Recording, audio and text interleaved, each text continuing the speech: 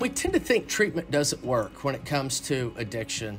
Like all behavior change, it takes time, whether it's eating or being more physically active or navigating away from a really unhealthy choice in life that's become an addiction. What you did to solve the problem yourself, that didn't work. You're going to need some help. From Tyler Technologies, it's the Tyler Tech Podcast, where we explore issues facing communities today and do so in a way that's both interesting and entertaining. I'm your host, Jeff Harrell, and my promise to you is to help break through the clutter and provide great information in a format that's super easy to consume. And maybe, just maybe, we'll have a little bit of fun along the way. A few weeks ago, we released a bonus episode with clinical psychologist Dr. Kevin Gilliland talking about the impact of the coronavirus on our mental health. We had some incredible feedback, and so Dr. G is back again to discuss another really important problem facing communities today, and that's the opioid epidemic. Kevin is an expert on the topic, and we get his insight on questions like, what are opiates? Why are they such a big issue? And what are some of the warning signs that we can look for to help others in our community? I think you'll find this episode very informative. Here's my interview with Dr. Kevin Gilliland. Well, Dr. Kevin Gilliland, we are super excited to have you back with us again today. We tackle an equally tough issue, the opioid epidemic. So I'm going to jump right in. We hear opioid epidemic thrown out all the time, but I think it'd be great to start by defining what that actually means. We have seen a resurgence, and we've seen it at a couple of different times, of people becoming addicted to opiates and people dying from opiates. And we saw that trend, and a significant trend that started in the late 90s when we started trying to do a better job of treating pain and chronic pain, and the prescriptions escalated quickly. What it meant was we ended up with a lot of that was out in public hands, written by physicians, and we tend to think, oh, it's a script, it's safe.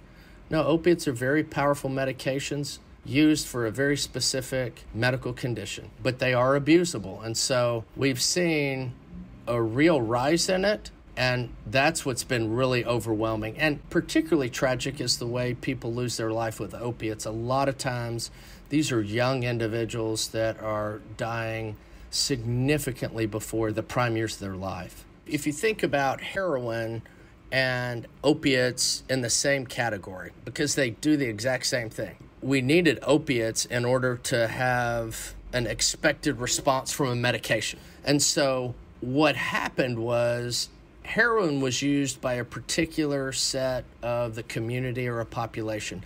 But when it started being written in prescription form, it just spread everywhere. For instance, like in the late 90s, I think there was something like 76 million scripts were written, prescriptions for opiates. Let's say 2,000. And 15 years later, there were 250 million prescriptions written. So in 15 years, we went from 75 million to 250 million.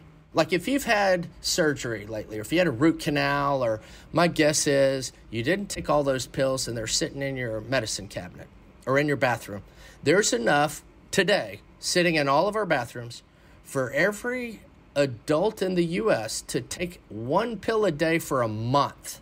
That's how much has flooded into our worlds. And if you become addicted to those, they're readily available.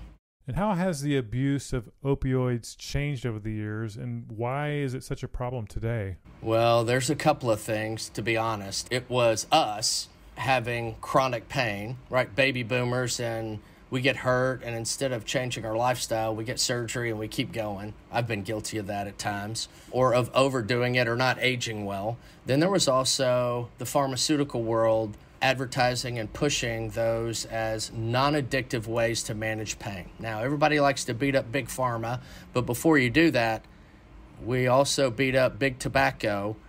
And if you're going to beat up big pharma, get ready to beat up big marijuana as well, because we humans can do that. And so there was a push from there. Also, some different things hospitals were doing post-surgery with questions that were about quality and pain management. And so it became a focus, And unfortunately, it took off on us. It really did. But honestly, we're doing the same thing with marijuana. Now, marijuana is not nearly as lethal as opiates. But if you think about how fast it's being pushed out there, we've just have done that before. Opiates are just horribly deadly. There's no margin for error. What are the common paths that people unfortunately take that would lead them down the path to an opiate addiction? Yeah, it's really interesting, right? You have the typical 18 to 20-something male. Those are the most at risk for abusing any substance, and it's true with opiates as well. Where it's different with pain meds is that people in their 30s and 40s that have not had a history of addiction will have a surgery for anything, whether it's a broken something or your teeth or gallbladder, and opiates deaden pain.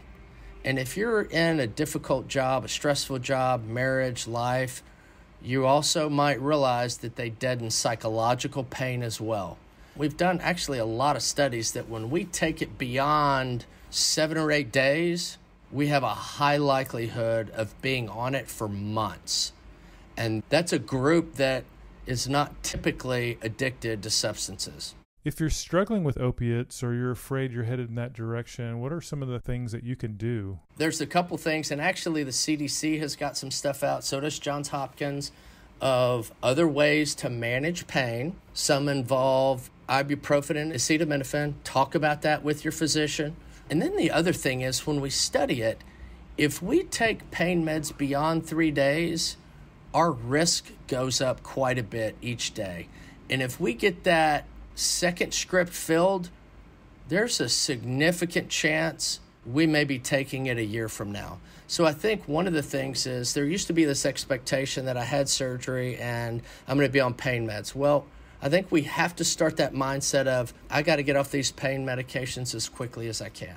And I'm not against pain medications. I've had to have some knee surgeries over the years, and I have taken some pain medications, but I have been far more thoughtful of late of, I don't want to be on these beyond 3, 4, 5 days. Of having that mindset of, I got to get off these as quickly as possible.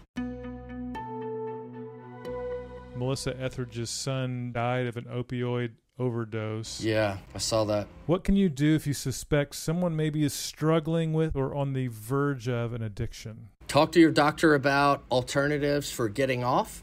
Talk to your doctor about tapering off.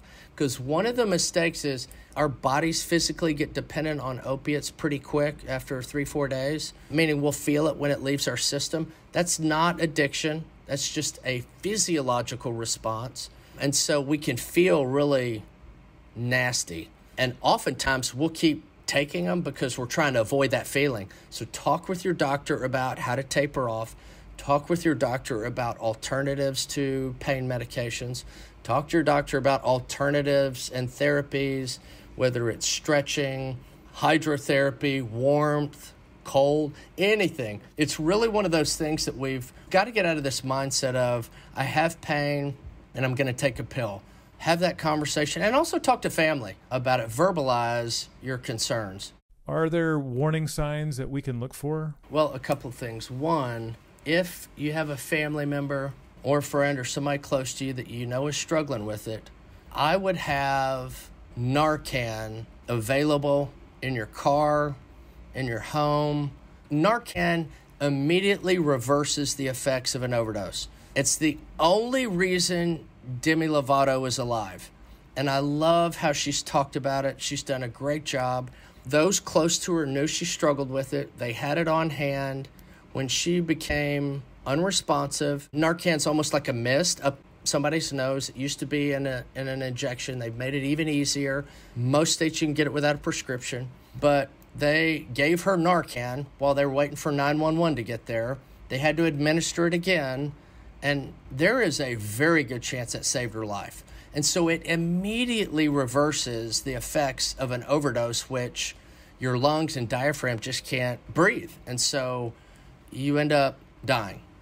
So I would have that. Then I would also be mindful of, there's very little margin for error with opiates, that even with prescription pain meds, when people start buying them through the internet or from other people, You don't know what you're getting. Sometimes when people aren't able to get prescriptions, you will see people that will start using heroin because they're afraid of legal consequences. And so it's a pretty common path for people to switch to buying heroin. And people that you just are amazed they're doing heroin. Well, they don't want to do heroin and never in a million years thought they would be there, but it's cheaper and it's more available. It's also significantly more deadly, and you really don't know what you're getting, and that's where it gets dangerous. So if you have a loved one or a family member, or if you're struggling with it and it's gotten to the point that that's starting to occur, call somebody, talk to somebody. Treatment does work. It is hard to stop on your own because you physically feel so sick. And so reach out, get some help. And if you've got a friend or family member, I've been doing this for almost 30 years and have worked on the research side, the treatment side. Opiates are by far the most common substance that people have accidentally died from that I've worked with over the years. And either because they used something and it was 10 times more potent than they thought, or because they were doing really good and had a relapse and did what they used to do and their body couldn't function. So it is very dangerous from that standpoint. Kevin, what are some of the warning signs people should look for if they're suspecting that perhaps someone is struggling with opiates? I always say look for a significant change. You know your family member or your colleague or your friend, and you got to remember, opiates are very sedating. I mean, we all have times, like even now, where we're not getting the sleep we need to and we're kind of dragging. But when somebody's dragging all the time and their speech is slowed and they look like they're falling asleep and you've suspected it, I would have the discussion. If they've had a surgery of recent, ask them and keep an eye on it. Look for things like pills. Look for things like they asked to use the bathroom and instead of using the guest bathroom by the entrance, they go to your bedroom. I've had a lot of people that'll do that and rummage through because none of us remember if we took all our pills or not. And then look for things like syringes or a change in friends or money, starting to withdraw cash. So those are some of the little things that you can kind of be mindful of and look for. I'll be back with my interview with Dr. Gilliland in just a moment. Did you know that this is the 8th episode of the Tyler Tech Podcast? If you missed the first 7, I highly recommend you go back and listen. We did a 4-part series on how the 4 major generations feel and interact with their local government. We also learned how Kansas City used technology to help make doing business with the city easier. And we learned how you can access City Hall right from your smartphone. I think you'll find the episodes really enlightening. Now back to my interview with Dr. Kevin Gilliland. Well, how has this addiction impacted people, families, businesses, even government? Oh man, because it really does. It starts to spill out into those areas. And when it comes to addiction, unfortunately, sometimes people make bad choices, sometimes intentionally, sometimes accidentally. And so we have to balance consequences with treatment. And we seem to swing one way or the other. I think the most thoughtful things that I've seen from officials or treatment is that real balance of we got to provide treatment because it works. And we also have to have consequences because that helps rein in our lives as well. Sometimes it's a minor legal issue that forces someone into treatment that course corrects their life. And so if we use those two things well, they can really have a significant impact in our little corner of the world, and that's what we have to focus on. There are so many things that we can get caught up in treatment-wise and parity and policy. You go, look, in my little corner of the world that I can have some influence on, I'm going to try to have a really good balance between treatment and consequences. And when there are consequences, I'm going to force treatment. And we tend to think treatment doesn't work when it comes to addiction. There's some truth in, what you did to solve the problem yourself, that didn't work. You're going to need some help. But that's the same is true for other health issues. Whether it's our hypertension or the way we eat, you're like, I'm going to need somebody else that's got a different view on this to help me change course. So just be mindful. It absolutely does help and stay with it, stay the course. Like all behavior change, it takes time, whether it's eating or being more physically active or navigating away from a really unhealthy choice in life that's become an addiction. So I'd say be mindful of that.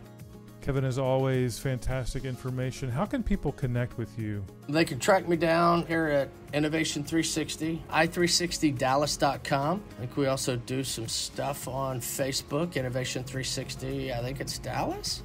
And then on Instagram, it's at Dr._Kevin G. Dr._Kevin G. Yeah, we really appreciate that. Oh, man. It's so great to be with you, Jeff, and I'm so thankful that you guys are an organization that's getting out ahead of, look, this is going to be a challenge for all of us to step back into life. Let's be mindful of a couple of things, and I think we'll be surprised at how much that actually helps us do that well. Kevin, thank you so much. All right. Well, hey, thanks so much for listening. We are excited to bring you relevant topics impacting communities today, and we would welcome your feedback. You can actually email me directly at podcast@tylertech.com. Also, please subscribe, please leave us a review, and even spread the word. Tell a few friends about the podcast. We'll be back in a couple of weeks with a brand new episode. So until then, this is Jeff Harrell. I'm the Director of Content Marketing for Tyler Technologies, saying thanks again for listening, and we'll talk to you soon.